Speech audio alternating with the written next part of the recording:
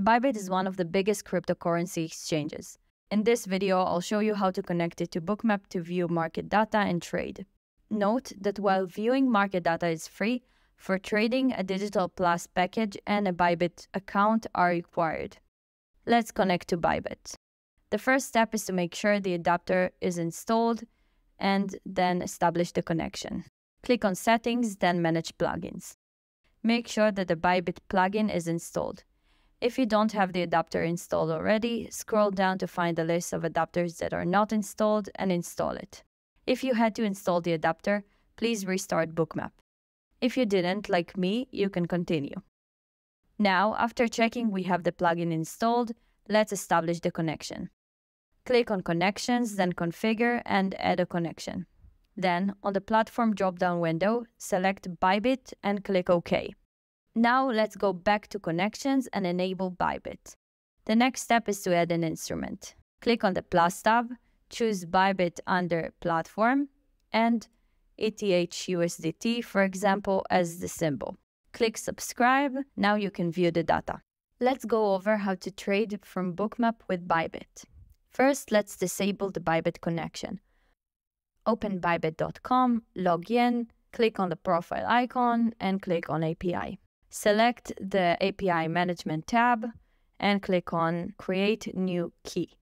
Choose System-Generated API Keys. Here, set your API key name. Let's call it Bookmap API Key. Next, select Read and Write under the API key permissions. If you have a static IP, you may want to restrict it here, but otherwise, select No IP Restriction. Scroll down under Permissions, select Orders and Positions, and click Submit. On the new window that opened up, click Send Verification Code, type in the code you got via email and the code from your Google 2FA application. After confirming, your API key and secret are created. Copy the API key and go to Bookmap. Under Connections, click Configure, then Bybit. Here, check Enable Trading and paste the API key. Do the same thing for your API secret and paste it here as well. Click OK, go back to Connections and enable Bybit. I already opened an instrument.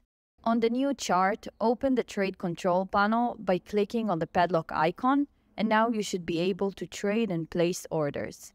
Now, any order that you place in Bookmap is visible also on the Bybit webpage, and vice versa.